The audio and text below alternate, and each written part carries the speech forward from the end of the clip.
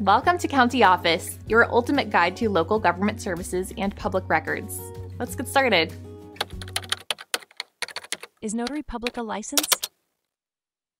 A notary public is a person authorized to perform certain legal formalities. Their primary role is to witness the signing of documents. This helps prevent fraud. To become a notary public, individuals must meet specific requirements. These requirements can vary by state.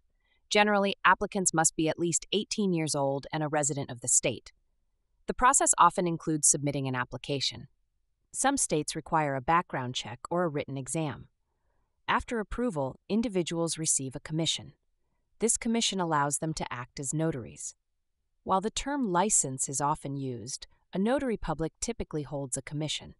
This commission is an official appointment rather than a traditional license.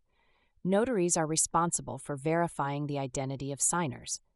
They also ensure that signers are entering agreements willingly. This role is crucial in various legal and financial transactions. Notaries must keep accurate records of their activities. Some states require notaries to maintain a journal of notarizations. This documentation can be essential for legal purposes. In conclusion, while a notary public holds a commission, it is not classified as a license in the traditional sense. Understanding this distinction is important for anyone considering becoming a notary.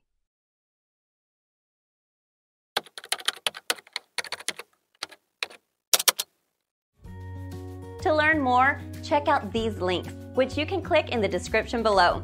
And feel free to comment your questions. We're here to help. Thanks for tuning in to our video. Please like and subscribe and leave a comment below.